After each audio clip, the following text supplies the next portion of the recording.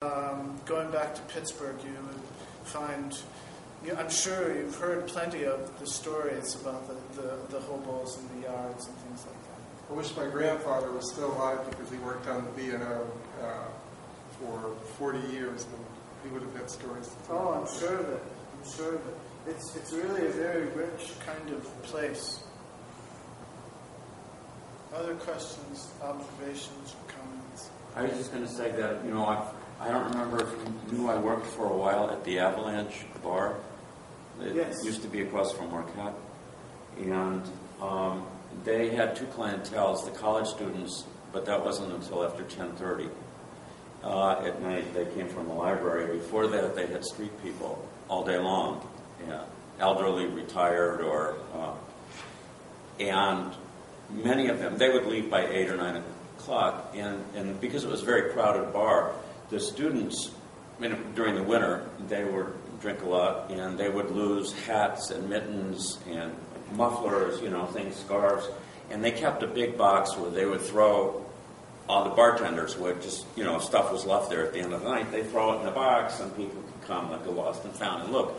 But the homeless people would come, and apparently the homeless people, I learned this from the bartender Mark, who was on during the time they were in the bar. I remember he yelled at one guy. Apparently the homeless people would decide if they could manage the money to buy a bottle of wine. Then they would not go to sleep in the homeless shelters because you can't be intoxicated. And he would yell out, I was going to say this is a verbal sign, it's not a written sign, but he yelled out, "Flaherty, are you UTB?" And he said, "Come on over here, take some mittens." And UTB, I found under the bridge. That meant that's where he was going to sleep that night. It was 20 below, too, but he was going to do it. But interesting how, UTB, I never heard. I wouldn't know that, but... I think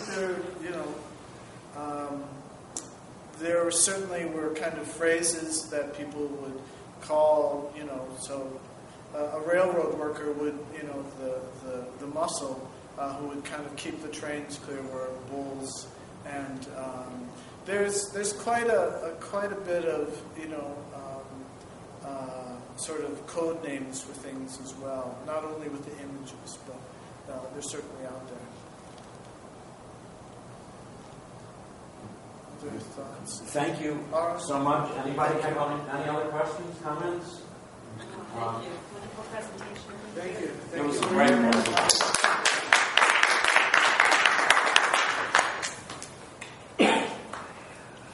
Well, thank you for coming.